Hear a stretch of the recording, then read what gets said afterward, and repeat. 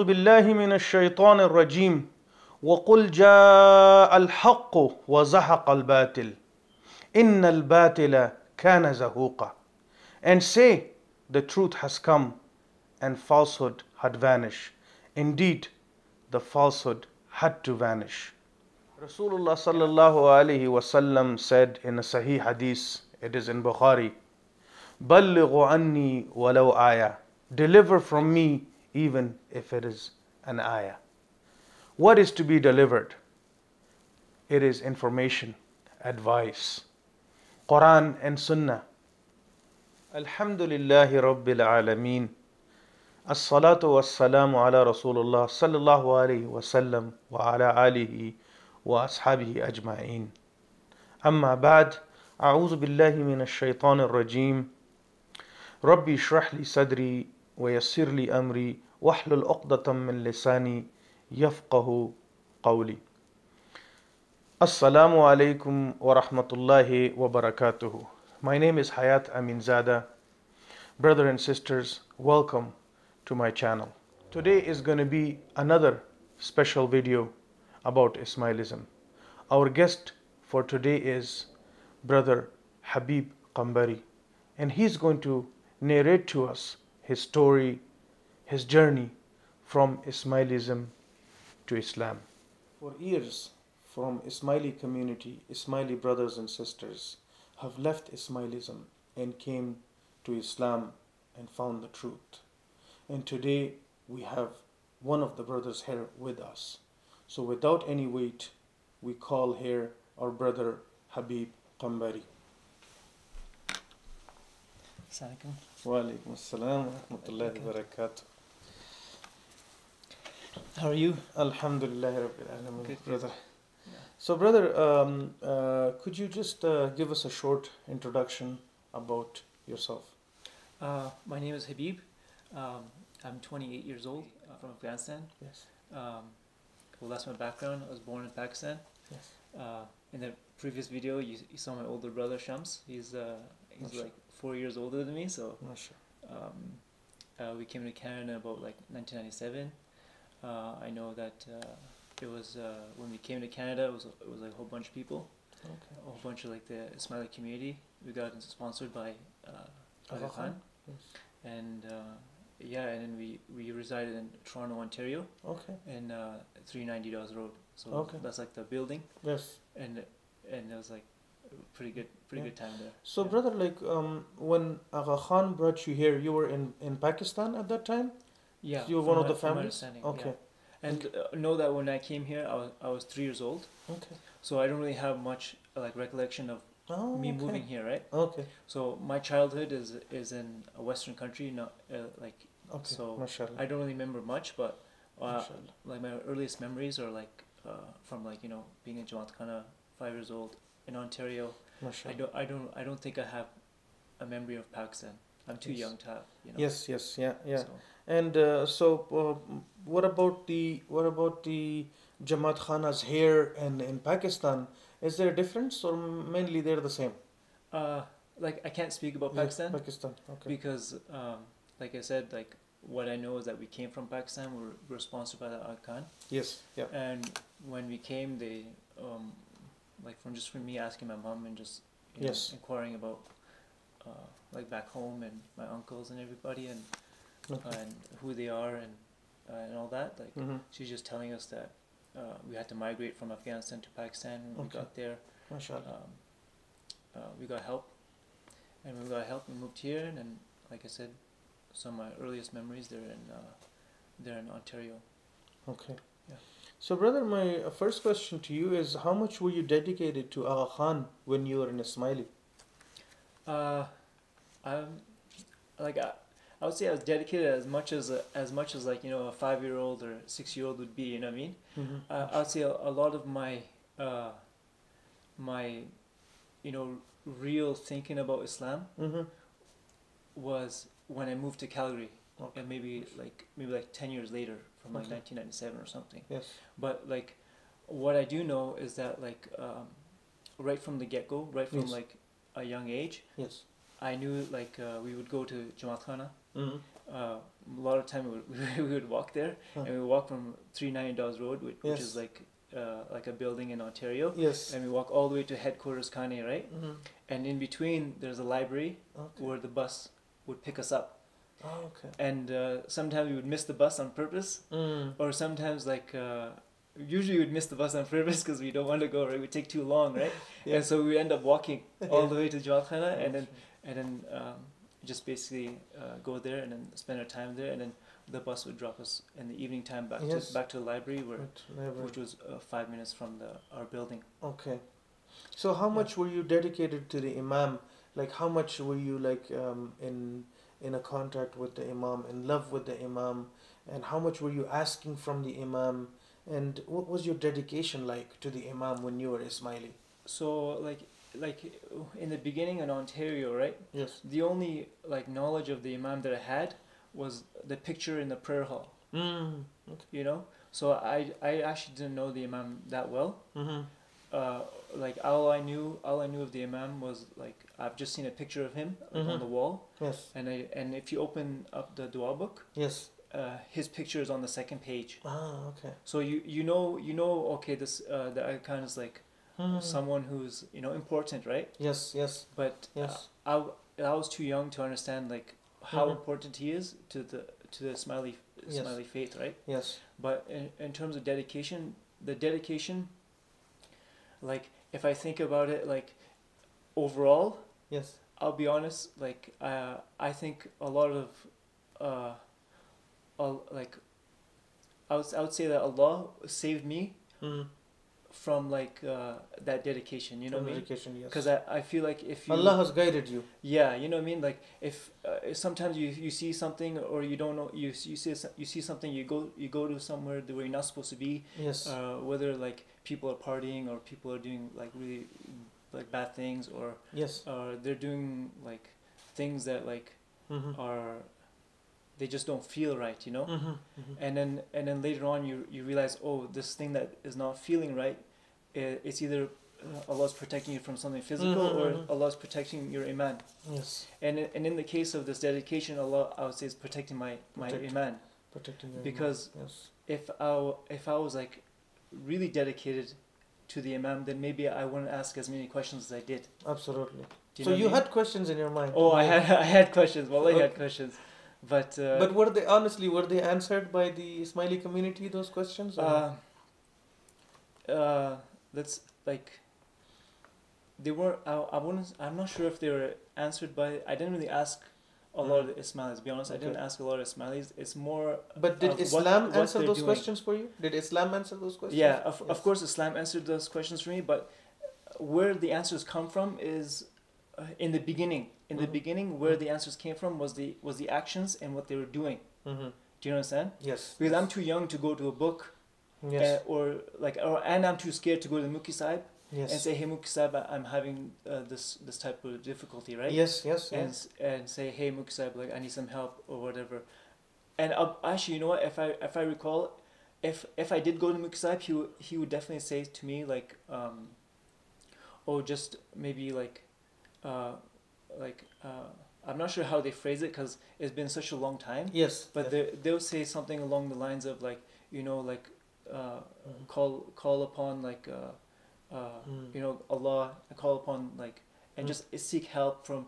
This is what they say. They say, oh, may Maulana Harz Imam give you like health, give you like sustenance, may he make you strong in your faith. Yes. May he do all these things, right? Yes. And so these are the kind of answers, because I'm a kid. Yes. Do you understand? Yes. They're not going to give me an answer where it's like where it's like either logical or like where it's from a book, yes, or something, yes, like that. And because this is Ontario, yes, Ontario face, right? Yes.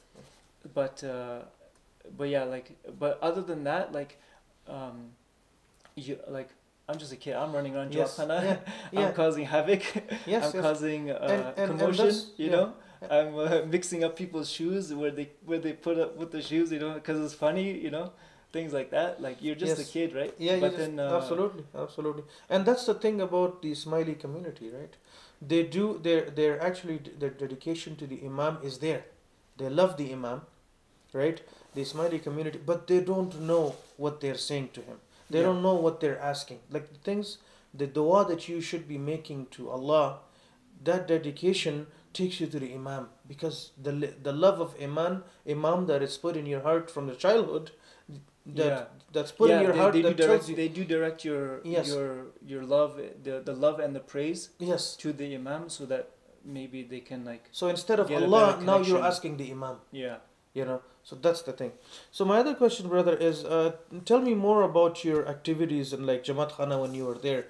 The activities that they do, for example, like the when you go to Jamaat Khana, right when you enter, what kind of activities do you see? Like what do the people do, and from the beginning to the when you're done, dua and all that stuff. Yeah, so like again, I want to do this in like a little bit of phases, right? So I want to kind of start with the.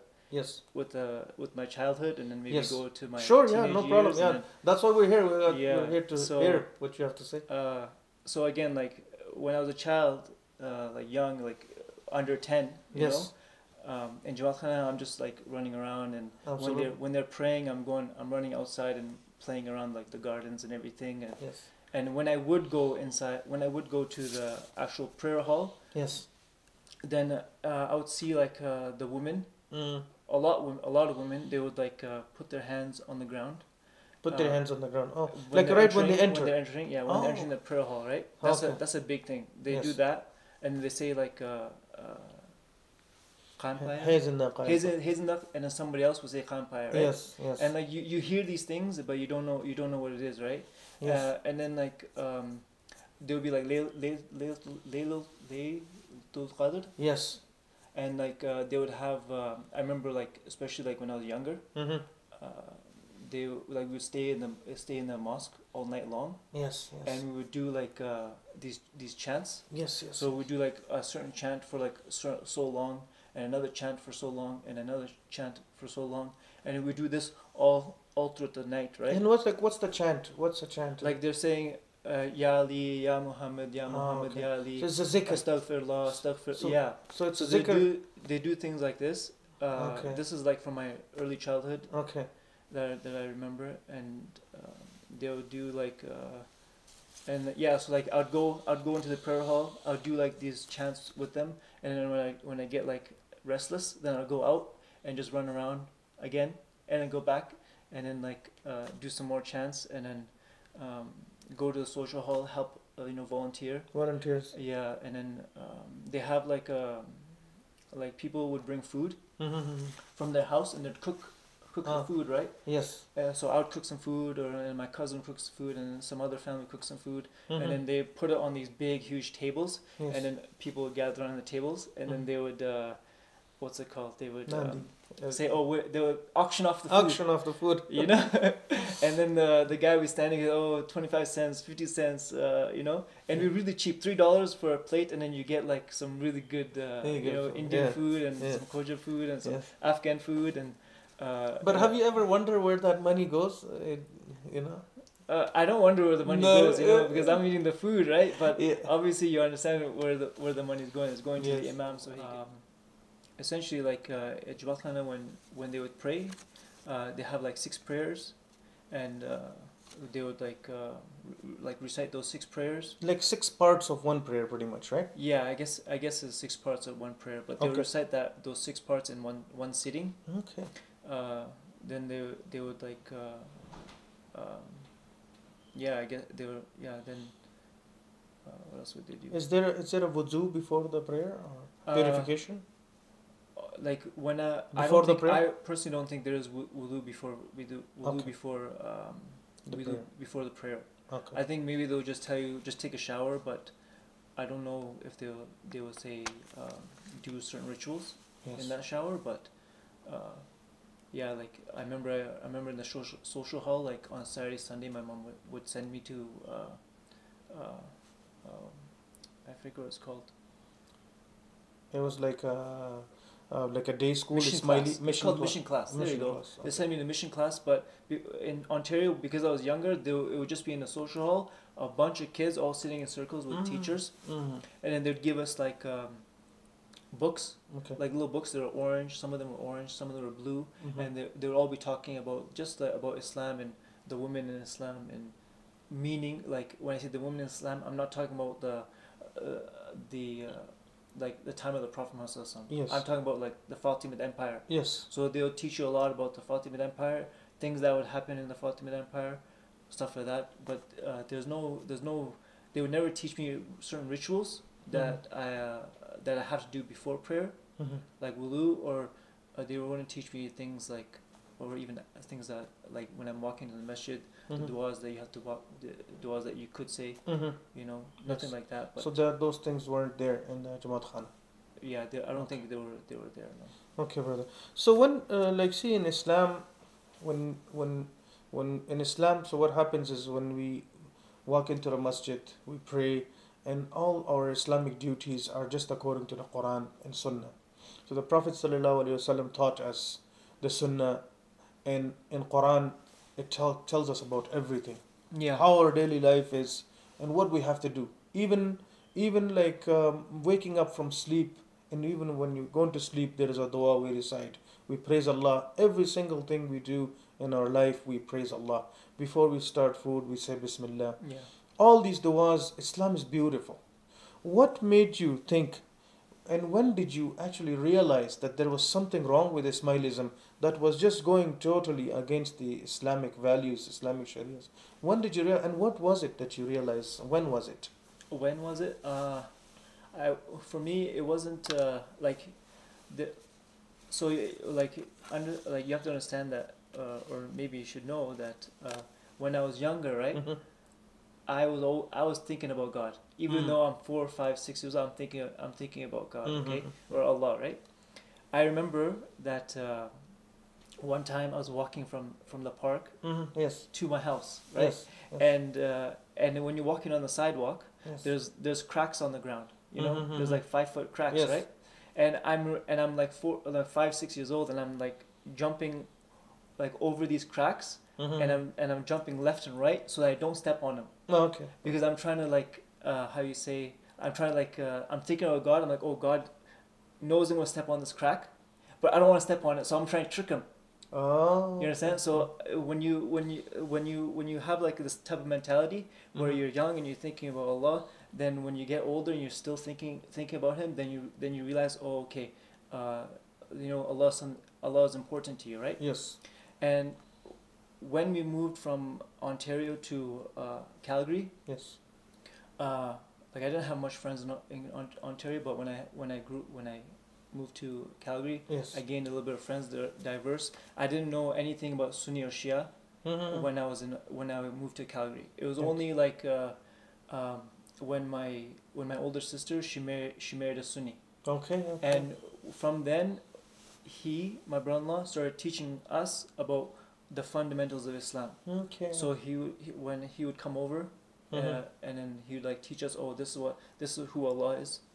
This is who the messenger is. Yes. This is who like his family is. Like this is this is what the Kaaba is. This is like the lifetime. This is how to pray. This is Hajj. This is how you make ghusl.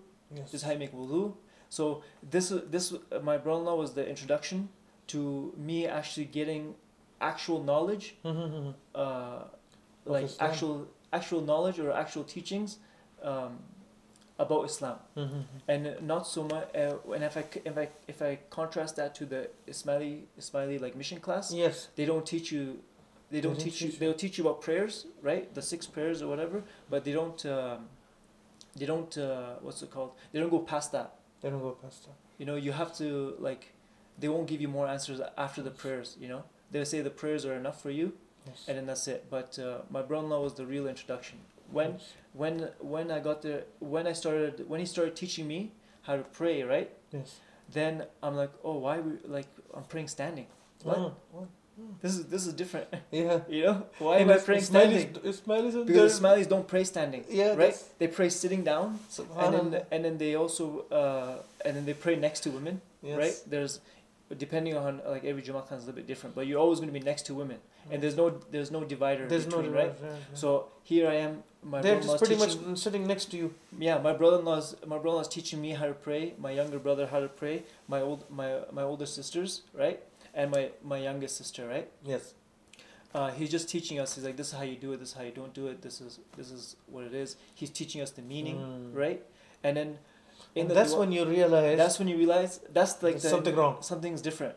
Okay. Okay. Then I realized, oh, my brother-in-law. Okay, there's my brother Sunni and I'm Shia. Yeah. Ismaili Shia. Yeah. Okay, what does that mean, right? What does that mean? Yeah. So now when I moved, when I was in Calgary, now like the questions started to come when I was in junior high. And now this is the time you're growing up. And yeah. So from grade 7, grade 8, grade 9, grade 10, like junior high, that's kind of the start, like when I started asking a lot of questions, and then, but yeah, it was like basically figuring out, okay, why are they praying like this? Mm-hmm. Why are they praying sitting down, and why am I praying standing up? Right? Yes. And then it was for me to decide. Well, not really for me to. Oh. And you knew automatically that this is not the Prophet's way. No, that's where I had to learn. Yes, I didn't know that wasn't the Prophet's way, right? It was only, he was like, my brother-in-law was telling me, okay, this is how to pray, this is how the Prophet prayed. Mm. Then now I go to the Ismaili Jamaat Khana and I have another life. Literally, it's another life, right? Yes, because now, like, I'm like, oh, why am I doing this a certain way when the Prophet prayed this way? Oh, yeah. And then I realized, oh, it was the imams. One person in the line of imams, or maybe a few people in the line of imams, that slowly changed the prayer, right? Yes. So when I started learning about like the foundations of Islam, when I started learning about the roots of Islam, when I started learning about where Islam came from, when I started learning about who it came for, why did it come to the Arabs, right? Why did they get a prophet? Stuff like that, like simple questions, and then and then learning about like what type of message was the Prophet preaching, right? Right, and then like slowly when I learned these things, I'm going to Jamaat Khana at the same time, right? Yes. Like and you're comparing one maybe two times a month. My brother-in-law is teaching us. He's coming over, and then every Friday I'm going to the Jamaat Khana and I'm doing something different. Yes. And so like. I realized, okay, the imam is changing things. I'm like, fundamentally, if the imam can change the prayer, I'm going away from the roots of Islam. Yes. And so when I felt that, like, in my heart, if I'm going away from the roots of Islam, I would say I could be a better Muslim. By practicing a little bit differently, right? And so that's kind of like and I didn't want to go further away from Allah because, again, like, in my childhood, I'm thinking about Allah. I love Allah. Yes. I wanna praise Him. I wanna you worship already Him. Have that. You know what I mean? I have that iman, right? Yes. And like you wanna make Allah happy, right? And absolutely. You start reading the Quran for yourself in your own room, and you start reading about heaven and hell and all these things, right? And you don't want to be in you don't want to be in hell, right? Yes. And so when you realize that somebody can change something fundamental to Islam, then you have to one day draw the line and say, okay, I can't follow this way anymore because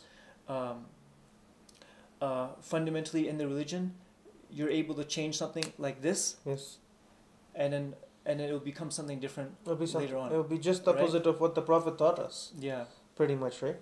And so, So, brother, my next question is, what gave you the strength after going all these changes in your life? It's a hard time for you.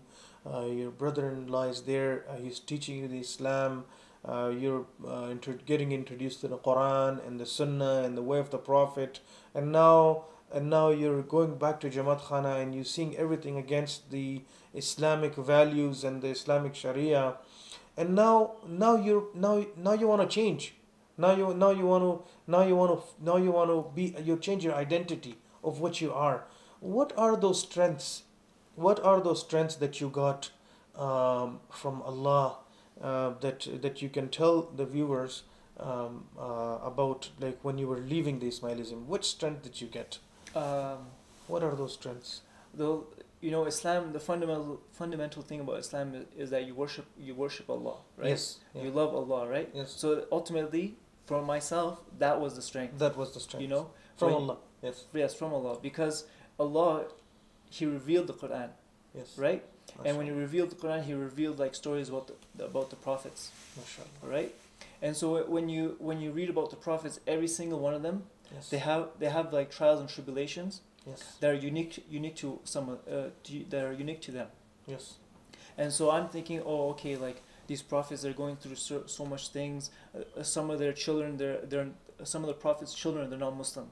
Right? Yeah. That's a big thing, Yes. right? Yes. And that's a big trial and tribulation. Yes. And for myself, it was like, okay, when I read about like the story about like Ibrahim, right? Ibrahim is telling his father. Yes. Yeah.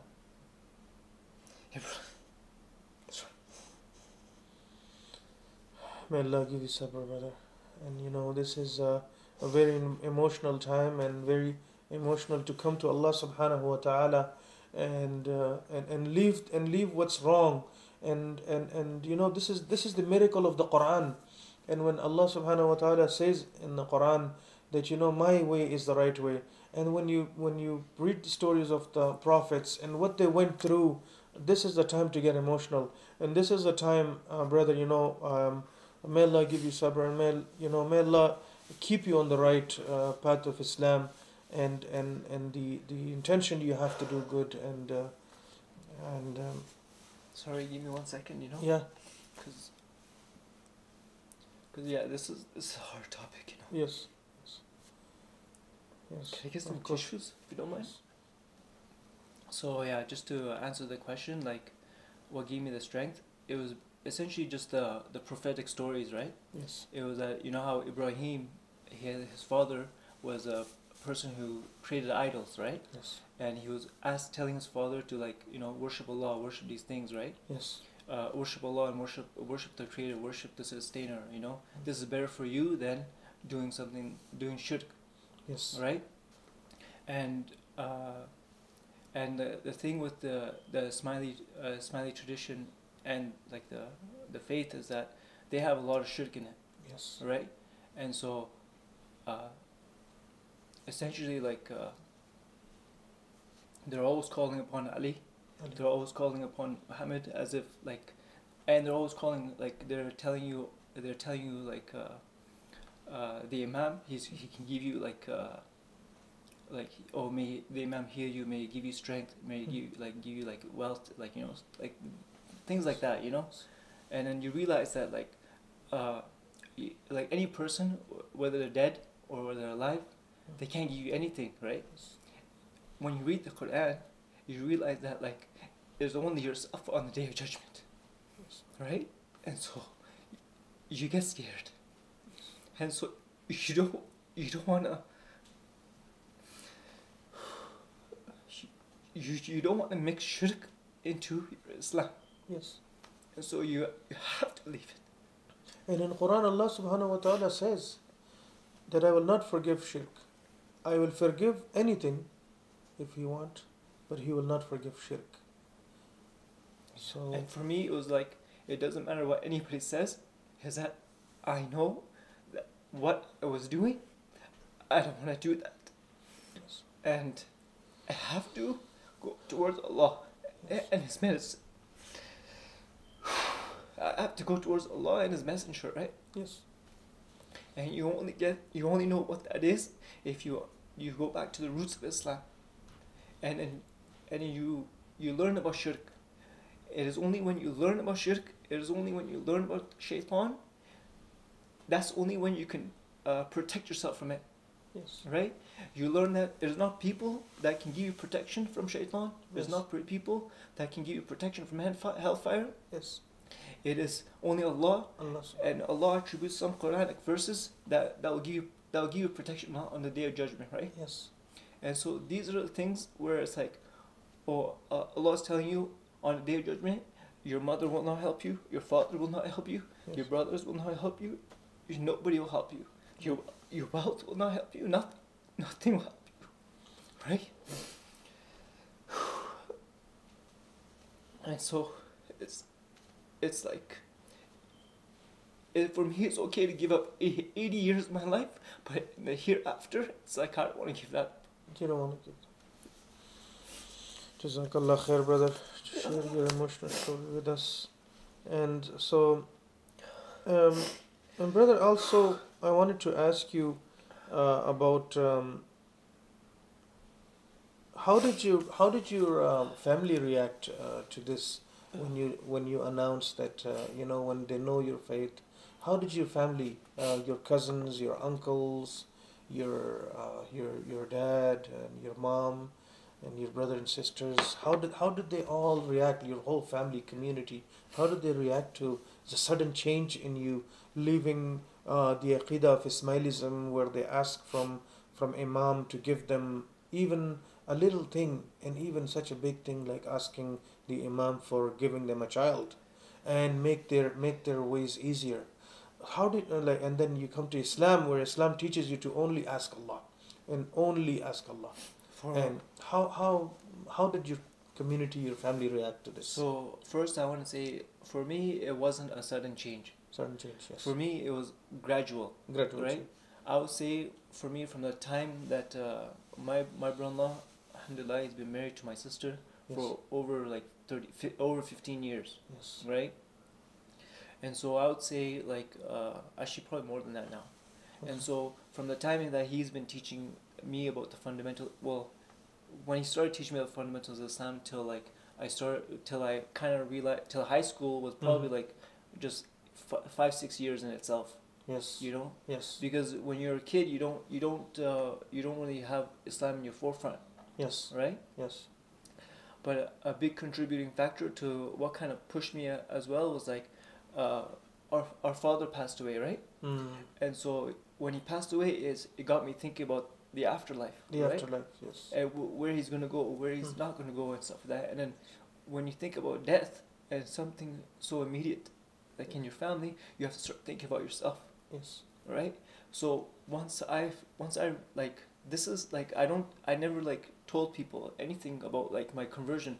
I never told my friends I was Sunni. I never told my friends I was Shia. I never told my friends I was Ismaili. I always like just kept it on down low, you know. Yes. Because it just I can't even talk about these things if I don't even know, like, in myself what I feel about them, right? Or what I know about them, right? Yes. Or things. So when I finally understood what Islam is trying to teach you, towards the oneness of Islam. Don't associate partners with Allah, right? Yes. And when I realized that I was doing that, I had to like near the end of high school, 2011. Yes. I was like, I can't go to Jamkhana anymore, Yes. Or actually, no, before 2010. So so I was grade 11. So grade 9, grade 10, grade 11. I started slowly not going to Jamkhana. Right? And when I started not going to Jamkhana, I started going to the masjid more. Right? Yes. Because the masjid it was closer to the roots of Islam than the Jamkhana was. Subhanallah. Do you know what I'm saying? So fundamentally, when I walked into the masjid, there's no pictures of any imam on the wall. There's no pictures of nobody. It's just you in the masjid, right in the front row. There's no mukhi sahib in front of you looking at you. Nobody. Nobody. You can just go in the masjid anytime you want, pray to Allah anytime you want. And just do your thing and have like your own connection with Allah. You don't have to go through the imam, you don't have to go through A.khan, to ask him, oh, please do this for me, or please do that for me. You can directly ask Allah. You can directly ask Allah. And like the more I learn about like the Ismaili tradition, the more I realize it's a lot like Christianity. Yes. And when you learn more about Christianity, you start seeing the similarities between what Ismailis are actually doing, right? They say, oh, the imam is not. They don't think that he's a prophet or he's a god or whatever, right? But in what they're doing and in their actual teachings, yes. Because when you read the Ginans, everything's in the actual teachings, in the theology, that you'll find that that the imam is deified. Yeah. And when you ask the same thing a Christian, or who's Jesus Christ, he'll say, is Jesus Christ your Lord? They'll say, no, he's not my Lord. What is he? He's just like a person that will help us. He had connection with God, so we go through Jesus to go to God. And Ismailis, they go through the Imam to go to God, right? Yes. And so I don't, and the Prophet teaches contrary to this. Yes. The Prophet is like, don't believe in me. You don't direct your prayers towards me. Direct your prayers around me and go to Allah. Yeah, go to Allah. Yes. I'm just, you have a direct connection between yourself and Allah. I'm standing on the sideline to help you, make sure that you're on the right path. Yes. And then once you're on the right path, you'll know, like you'll have like a sound heart, you know. But you don't have a sound heart when you're in Ismaili. No way. So did your family had to excommunicate you, or did they look at you different when you start going to Jumat Khana? How you start going to Masjid? No, you interviewed my older brother, right? Yes. He got a lot of the what's it called? Okay. He got the bad part. He got the bad part. I didn't get much of it, you know, because I wasn't so vocal, right? And then when me and him eventually, like, the thing about my Islam is I didn't even tell my older brother too, you know. Yes. It's more like he doesn't know where I'm going in terms of my faith, and I didn't really ask him where he's going. I wanted to just figure out for myself, figure out the evidences for myself. Once I figured that out, then I realized, okay, this is the way I need to go. My brother was on the correct path. I need to go follow him. Yes. And then we started going to our cousins. Yes. But the really bad thing is that when you feel so strongly about something, right? Yes. When you feel that Allah talks a certain way about shirk, and you want to protect yourself from it, immediately you go to your family. Yes. You want to protect your family from natural. Yes. Right? Yes. Yeah. But I'm young, you know. I don't know how to talk. I don't know how to talk to the elders and to my elders. You know, I'm telling you, please, like don't do this and don't do that, and like we love you, but sometimes you're the fire inside you is burning too bright. You know, and you're too young to know when to hold back. Because now you know the truth. Yeah. And you want to share it. Right? So you definitely want to share, and you have to share it, right? Yes. And so immediately you have to share it with your family. Yes, right? Absolutely. And so sometimes, it caused like a huge rift between, like, let's say, like even our household, because when you have like a certain ideology that you know is correct, that is more closer to Islam than another ideology, you want to tell them what they're doing wrong. But then when you tell them what they're doing wrong, sometimes you say it too aggressively. Yes. And then it's too and you don't know. Yes. Because you're just too passionate. You love your brothers and you love your sisters too much, right? And so it's only later that you realize, oh man, I'm so harsh. And then you start learning about how the Prophet, even the Prophet when he got revelation, right? Yes. Immediately the first 3 years he kept a secret, and immediately he told his family. Yes. Right? He went to his wife first. Yes. And is narrated that Khadija, may Allah be pleased with her, she was one of the first Muslims, right? Yes. So he went to his wife, and then his uncles and everybody, and then like sooner or later his uncles were like, okay, you've been telling us this in secret for 3 years, or the Prophet was like, oh, I've been telling you in secret for 3 years. Now I have to tell you openly. I have to, what's it called, like, call you out. You know what I'm saying? Yes, absolutely. And so like and so I feel like the work that you're doing is really important, you know, like you're gonna like just to actually answer the question, maybe like you're gonna get back. Sometimes you're gonna get backlash from your family. Yes. Sometimes you get backlash from your cousins. Yes. Just remember that if it took you 8 years to come to Islam, if it took you 15 years or however long, give 30 years, give double the amount of time to your family. Yes, absolutely.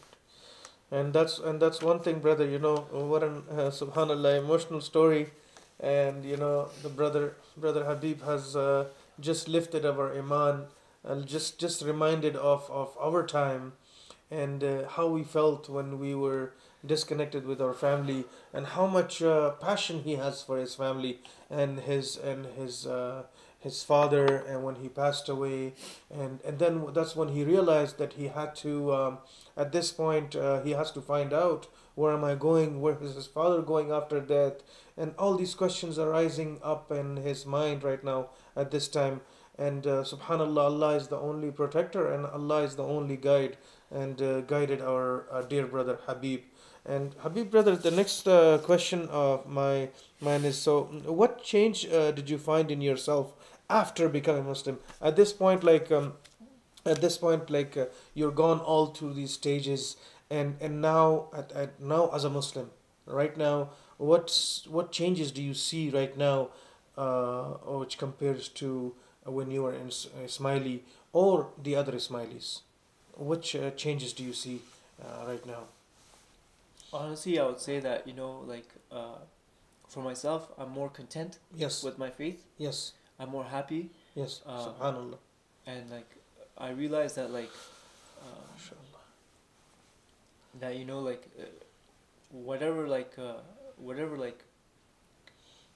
trials or tribulations that you get, Yes. it's always a benefit for you. Yes. You A know? benefit for you. Yes. So whatever goodness I have, you just say alhamdulillah for it, and then whatever bad you have, you all say alhamdulillah for it. And that's kind of Islam teaches that because you're a believer, if you get pricked by even a thorn, it's a good thing for you. It's an expiation of your sins, Mm-hmm. And the only thing we can actually hope for on the day of judgment is that we have less sins, Yes. right? Because we're always going to commit them, right? Yes. And so I just feel like if I was an Ismaili, I honestly, I would say, if I was an Ismaili today, I don't know if I would believe in Islam. Subhanallah. And the reason why I would say that is because I know of Ismailis that don't Yes. that they say they're Ismaili, but they don't believe in anything about Ismailism. Yes. And so I'm not sure where they are in their faith or Yes. where they're going. Yes. May Allah give them hidayah, Yes. But Yes, but the brother. thing is, That's maybe I would be like them, Yes. So I don't want to. Alhamdulillah, I don't want to be like that. No. Yes. I'm just more content, I would say. Yes, and that's what Jazakallah khair, brother, for sharing that with us. This is something that even as Muslims need to know, that what a gift it is that they have from Allah Subhanahu wa Taala. Islam is what a gift it is, and the contentment and the happiness we get of just asking Allah Subhanahu wa Taala. So the brother Habib is trying to tell us that he's find the contentment and the happiness more content right now than what he was before. He has the sense of happiness in his heart. Yeah. And brother, there's like we know that in Islam we have 5 pillars. Can you tell us if Ismailis follow the 5 pillars of Islam, or it's just for example, we do Hajj, we go for Hajj, and we do tawaf there, and we go for Umrah, and we do 5 times prayer. It's the morning, afternoon, and then sunset, and before the sunset, and Isha, right? So we do these 5 times prayers, and also the zakat I talked about, Ramadan, a month of fasting, and most importantly the kalima, which is ashhadu an la ilaha illallah wa ashhadu anna Muhammad Rasulullah, which is the declaration of the faith. Yeah. Do you have anything to say about that to share with? So if you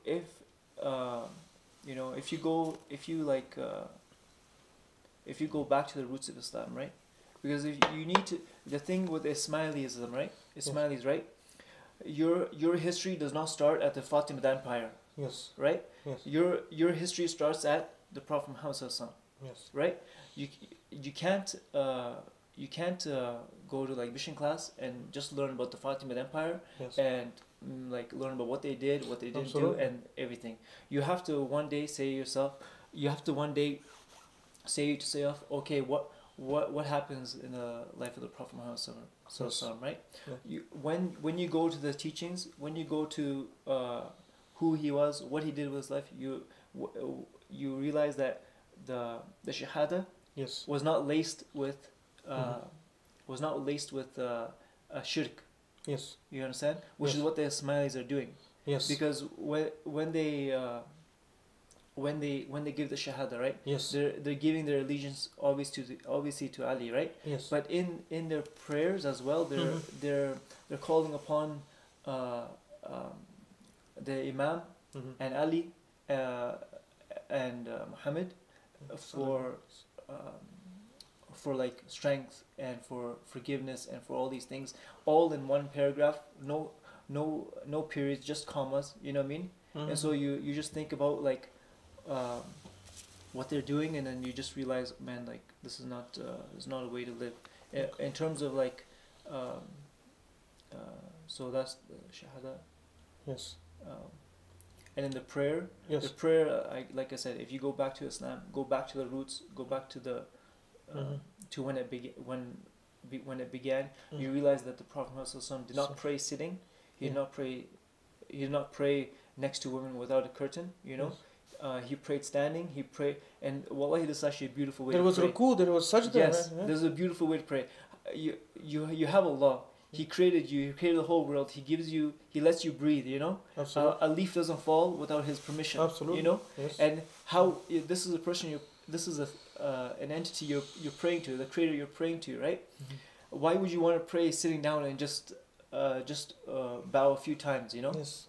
Yeah. That's not the right way. It's not even the real sajda. Yeah. Right? And so like you have the Prophet Muhammad. He's praying a certain way. He's doing these beautiful movements, right? And then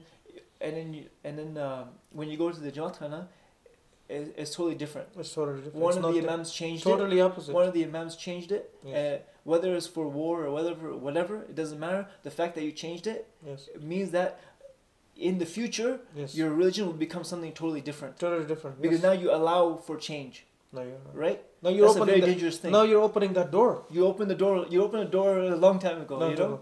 Yes, absolutely. In terms of like the charity. Yes. So shahada. Yes.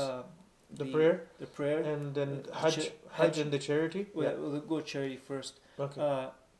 In terms of charity, like Islam teaches you give charity anytime you want. You know, there's different types of sadaqah. Yes. Right. So some types of sadaqah where you have to give it. The zakat is 2.5%. Yes. Right. Absolutely. Every year before Eid, before Ramadan Eid, right? Yes. But then and then it's distributed like locally. Or you can send it abroad, right? But usually the zakat is in your own community, right? Yes. But with the Ismaili tradition, all the change that they gather from like at the front of the hall, yes, it all goes to the imam, and then it's supposed to go to the poor, but it's going to the rich. But the thing, this is the big thing, okay? The Prophet Muhammad, he by Allah forbade him from collecting zakat and spending it on himself. Yes. You understand? Yes. It was, and you have the contrary where the imam, the Ismaili imam, he takes the any donation and he uses it for other people, but as well for himself. For himself. If anybody claims to have like the lineage from the Prophet Muhammad, right? So they can't by law take sadaqah for themselves and spend it for themselves. They have to go out and they have to work for their own money. Yes. Right? And so I feel that like some of the money that he's collecting, for sure he's using it to buy, whether it's to buy his own bread or buy his pay his mortgage or whatever. Like the Prophet Muhammad didn't do this, and I don't think they anybody that claims to be from the lineage of the Prophet Muhammad should be taking money and spending it on himself. Hajj, or about Hajj? In terms of Hajj, they don't have Hajj. Yes. What they have is didars. Okay. They have like jubilees and golden jubilee, diamond jubilee, platinum jubilee, and then the next one that will be coming. You know, and so. And in these jubilees, they're collecting money too. Yeah. Another thing with these is not so much. So with these things, the whole point is that you see the imam, right? So throughout the whole year, when you live in a Western country, you don't see the imam much, right? Because he doesn't live in the West. He lives in the London, Europe, right? And he sees India a lot, and he sees Tanzania a lot, and Kenya a lot, right? These people, they get didars all the time. So in the Ismaili community, they always say, "Oh, we wish you a happy didar." You know, that you get to see the face of the imam, right? And then they say, oh, if you get to see the Imam, is as if you went to Hajj. Do you know what I mean? Yes. And so you can't like put someone on a pedestal where you replace a fundamental aspect of Islam. Yes. You know what I'm saying? Yes. And so you take the fundamental aspect of Islam, which is Hajj. If you have the money to go, you go. If you don't have the money, then inshallah Allah will do something to fix your situation, right? Yes. But you can't say, oh, you don't need to go to Hajj anymore, and now instead of Hajj, we're gonna go do the didars, and then if you see my face, then may like the nur from my face help you this, and may Allah grant you, If there was something right? like this to see the face of somebody, and your Hajj is accepted, it would be the Prophet Muhammad Sallallahu Alaihi Wasallam. But it wasn't not even allowed for him. Yeah. So it's the ritual that Allah subhanahu wa ta'ala says to go and visit. In the Quran, Allah says to go and visit Makkah and Kaaba and do the tawaf and all those rituals. And because he did these things as a sunnah, when the Prophet Muhammad did these things as a sunnah, we do it as a sunnah to follow those things too. To follow the steps of the Prophet Sallallahu Alaihi Wasallam. Yes, because even Ali radiallahu anhu, he went for Hajj. Yeah, and when he you don't performed do these the duties of Hajj. Yeah, and when you don't do these things or you replace these things, you lose a fundamental aspect of Islam, which means you're changing it. And you're going further away, right? Yes. And that's what it is, brother. Like the whole deen of Ismailism that they have, the way of Ismailism is totally against the Islam. The 5 pillars are not there, like brother Habib has mentioned. All these 4, like Hajj, looking at the Imam, and the prayers, 5 prayers are not there. It's just a couple of times a day they pray, and that's just sitting down, and there is no ruku and qiyam, there's no sujood, so there's no asking from Allah, and also the zakat, and it's 2.5% in Islam, and it's way more. It's 12.5% in Ismailism. And Ramadan also is not even practiced in the Ismailism. So brother, the next question I have, Ramadan, that's another thing. Yes. If I could just go on that, like yes, when they fast, right? They fast from only 12 hours. Okay. They don't fast from sunrise to sunset. Yes. In the if you go when I used to go to Jawat Khana, right? Yes. Some people would fast. The old people will fast from 6 a.m. to 6 p.m. Right, something like that. In the long days. In the long days. Yeah. When the days are long, right? Well, when the days are short. Yeah, and like a lot of the people, and even like the Muki Sahib or like the some of his volunteers, his close volunteers, if you ask them, oh, do I have to fast from sunrise to sunset? You ask these knowledgeable people that are representatives of the Imam, right? If these Muki Sahibs or the people that are next to the Muki Sahibs telling you something, right? Then obviously that information is either coming from the Imam himself. Yes, yes. So if it's coming from the Imam himself, it's coming from his spiritual These guidance. people are representing him, right? Yeah, so it's coming from the Imam. They're appointed by him. Yeah, it's coming from Hazrat Imam's spiritual guidance, which is going down to these Muki Sahibs and everything. So they're telling you don't fast from. Or they're saying you can fast, but you don't need to. They're saying if you don't fast, it's okay. Yeah, and some then they don't fast at all. Yeah. I'll say about when I was going to Jawat Khana, I would say about outwardly, a lot of people will say no. Actually, I can't say. I would say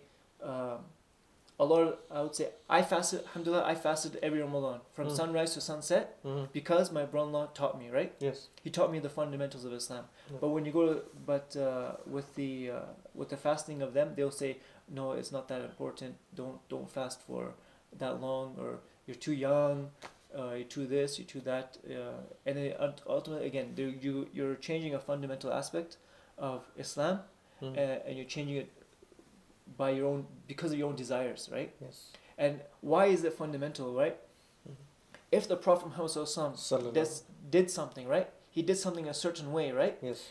Allah, like ordained him to do it that way, right? Because everything he does it's like he was commanded by Allah. Yeah. Yes.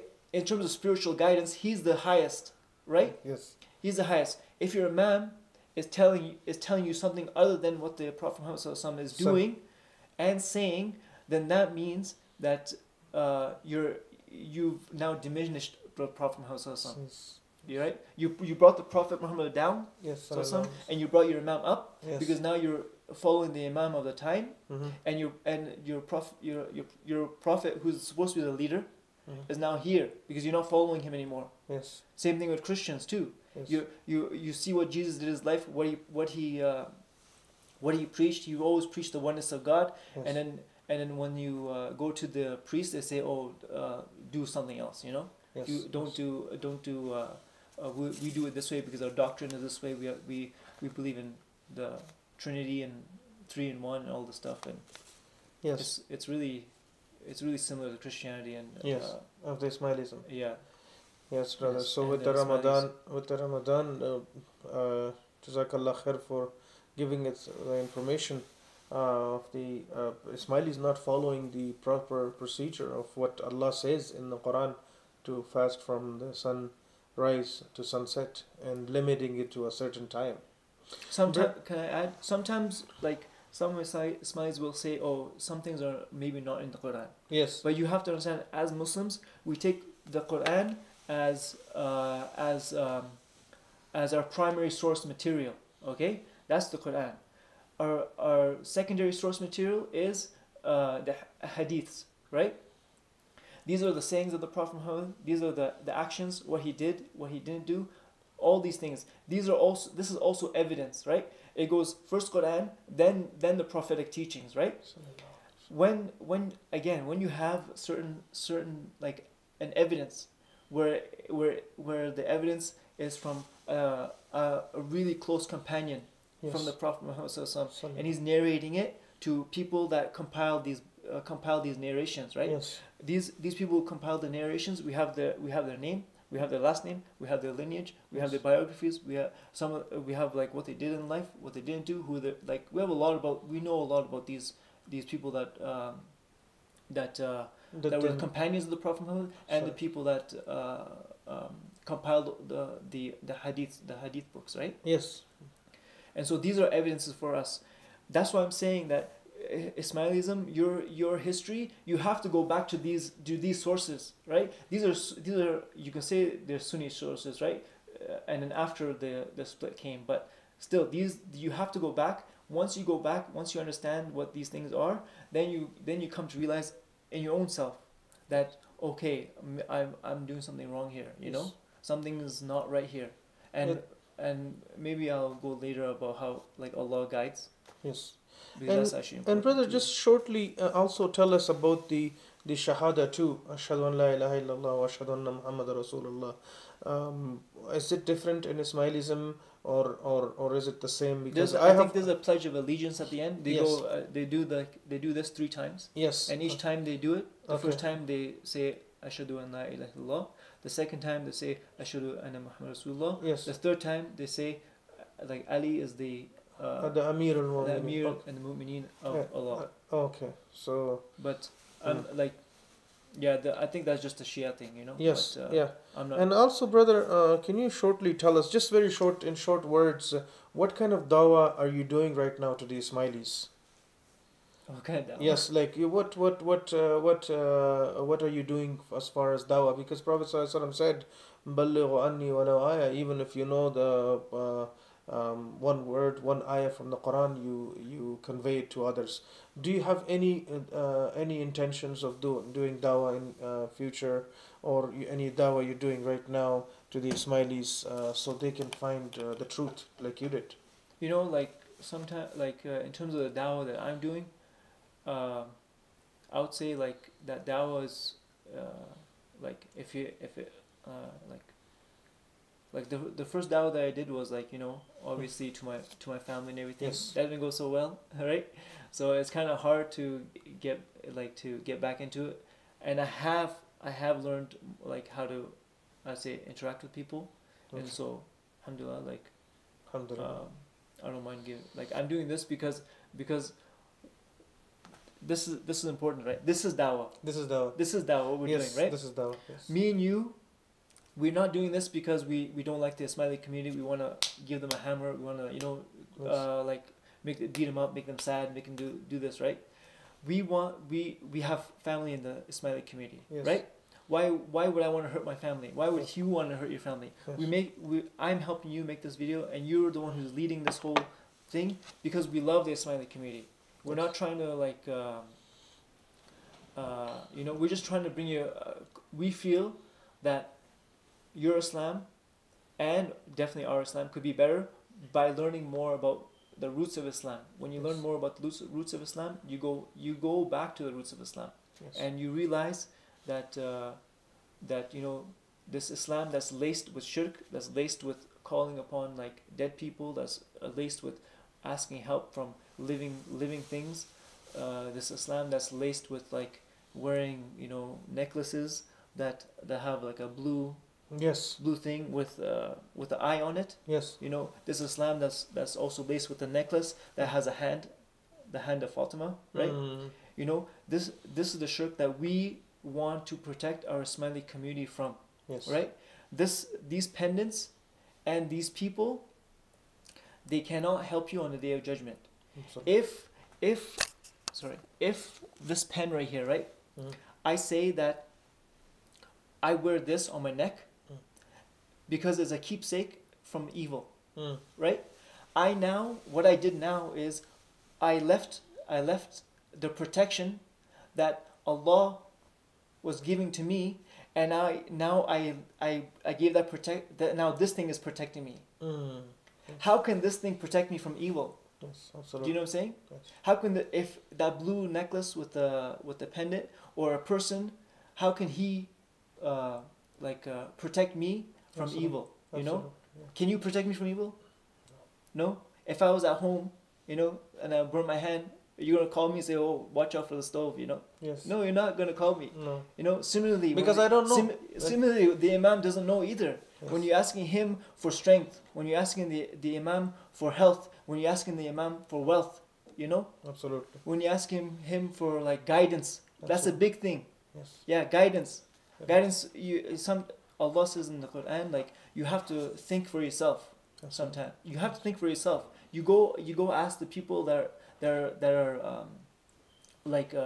they're leaders over you, right? Yes. And they're knowledgeable over you, right? And if you don't have knowledge, you have to go somewhere else, right? Yes. And so, like you just realize that you can't this shirk is a big problem in the Ismaili community, and that's the fundamental reason why you have to leave it, and why I left it. Absolutely. Because you can't leave your affairs on the day of judgment to people, Absolutely. or to pendants, or to the hand of Fatima. You can only leave your affairs with Allah. Absolutely. And so you have to go directly to Allah, and you can't go through people. Mhm. Right? And again, the Prophet Muhammad did not ask us to go through him to go to the did not ask us to go through him to go to Allah. He said, let me help you. You go around me and you go directly to Allah. I'll show you the way, right? He showed us to ask Allah straight. Yeah. What kind of advice, brother, can you give the Ismaili community?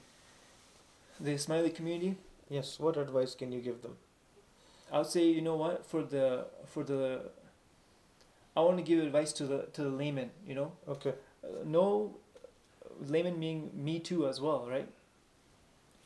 The Ismaili community, the people that are young, the people that are teenagers, the people that are like parents, in their 20s or 30s, 40s, 50s, you guys can pick up a book, no problem, on the fundamentals of Islam, and you can on the roots of Islam, and you're able to just easily, even on your phone, just realize, like, not just realize, but just read, with Allah just asks you to be sincere.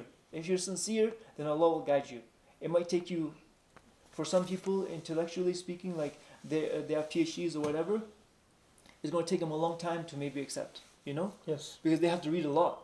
But some people, it's like, oh, okay, heaven and hell, I don't want to go to hell, I want to go to heaven, Yes. It's like a reward thing. But that's everybody's life, Yes. People, when the government says don't park there, because I'm going to give you a ticket, you're not going to park there because you're scared of getting a ticket, right? Yes. So that's a fear thing, So same thing, how Allah guides people, Mhm. Some people he guides them guides them through intellectually, right? Absolutely. Some people he guides them through just fear, you know. Some people he guides them through like just guides them like that, right? Absolutely. So in terms of the advice for the Ismaili community, go back to your roots. Your roots start with the Prophet Muhammad Sallallahu Alaihi Wasallam. Start with revelation. Start with his biography. When you learn these things, and also his companions, because sometimes you read about the Prophet Muhammad Sallallahu Alaihi Wasallam, and then you can also get like more detail about how the companions like emulated the Prophet, right? If anybody is going to be closer to the Prophet, it's going to be the Sahabas, right? And so we have to go back to the roots, learn these things, and then ask ourselves, okay, what's happening here? What am I doing that is contrary to Islam, and what can I be doing that could bring me closer to Islam, right? If